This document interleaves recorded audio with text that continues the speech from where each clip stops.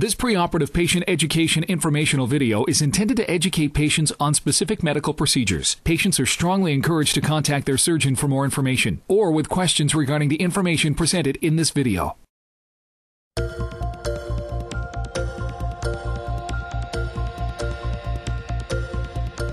Hello, I'm Dr. Bruce Perler, a member of the Society for Vascular Surgery. This video will help you understand the carotid endarterectomy procedure. Carotid endarterectomy is the surgical procedure to treat carotid artery disease, specifically by removing a blockage in a carotid artery. The carotid arteries, one in the right and the other on the left side of the neck, are two of the main vessels that supply blood and oxygen to the brain. Plaque, due to arteriosclerosis or hardening of the arteries, can obstruct blood flow to the brain in the carotid arteries and can cause a stroke, either when the artery is so narrowed that the blood supply to the brain becomes inadequate, or when bits of the plaque break loose and move into the brain and block off the blood supply there. Carotid endarterectomy is the procedure whereby the surgeon actually removes the plaque, restoring normal flow in the diseased carotid artery. Carotid artery disease is responsible for 20 to 60% of the more than 700,000 strokes that occur each year in the United States. These strokes are preventable through carotid endarterectomy. Therefore, the major benefit of carotid endarterectomy, its one and only purpose, is to prevent stroke, a potentially devastating complication of cardiovascular disease. It's not intended to make you feel better, to improve your thinking, or sharpen your memory. Its purpose is to prevent stroke. Carotid endarterectomy is one of the most rigorously studied and perfected surgical procedures. It's been performed for more than 50 years, and in the hands of experienced vascular surgeons, it is safe and highly effective in preventing stroke, and its benefits are extremely durable. Numerous clinical trials involving thousands of patients have proven its safety and efficacy, and superiority when compared to the best medical therapy for patients with significant carotid artery disease. Carotid endarterectomy is indicated in the patient who has a significant blockage of the carotid artery and has experienced a previous stroke or a mini-stroke known as a transient ischemic attack or TIA.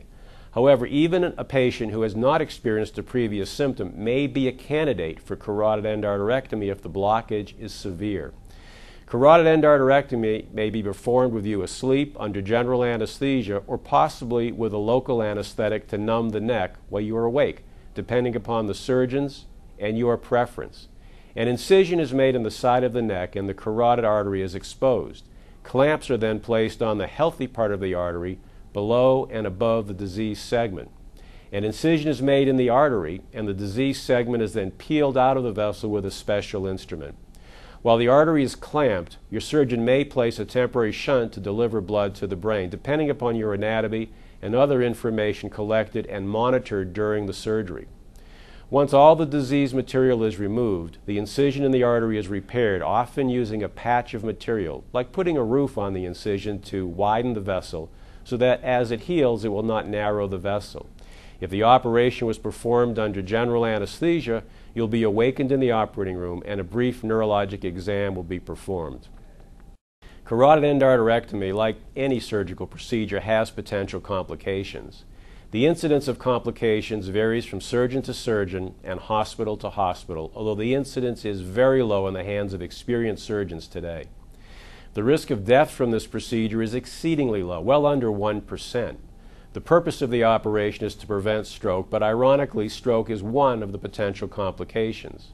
The risk varies from 1 to 5%, depending upon the problems that led to the diagnosis of the condition. Stress on the heart from the surgery or anesthesia may result in a heart attack or myocardial infarction, although the risk today is very low, well under 3 to 4%. There are a number of cranial nerves around the carotid artery that may be bruised during the surgery and result in some postoperative symptoms that in the vast majority of cases are temporary. This includes hoarseness, some weakness of the tongue, a slight lip droop, numbness of the ear or skin of the neck, or some trouble swallowing.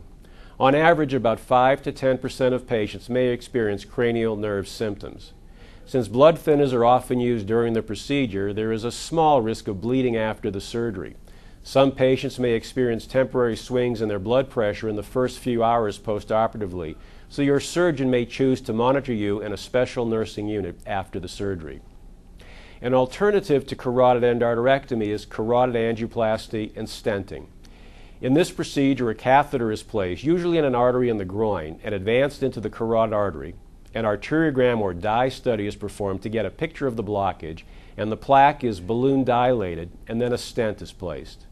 The most important potential risks of carotid stenting are similar to those of carotid endarterectomy, namely stroke, death, and heart attack.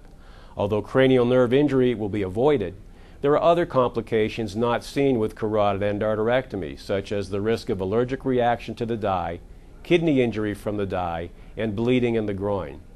Today, carotid angioplasty and stenting is still under clinical investigation and is recommended in special circumstances for patients with significant carotid artery disease who are felt to be at too high risk for conventional carotid endarterectomy, either due to other medical illnesses or specific anatomic conditions.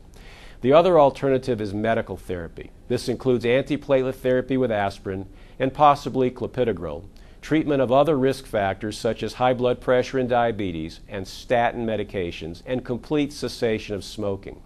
Medical therapy is just as important long-term in patients who undergo carotid endarterectomy or carotid stenting.